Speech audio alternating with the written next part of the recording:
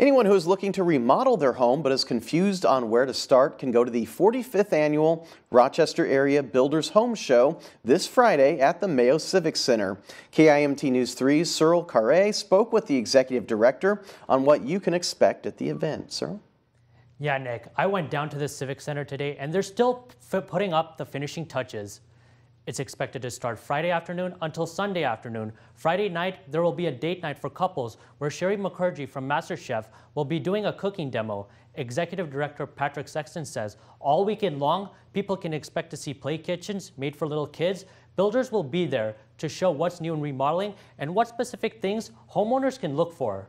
Countertops, windows, some really cool, easy to clean windows, stones that you might put around your garden or around your house, something like that.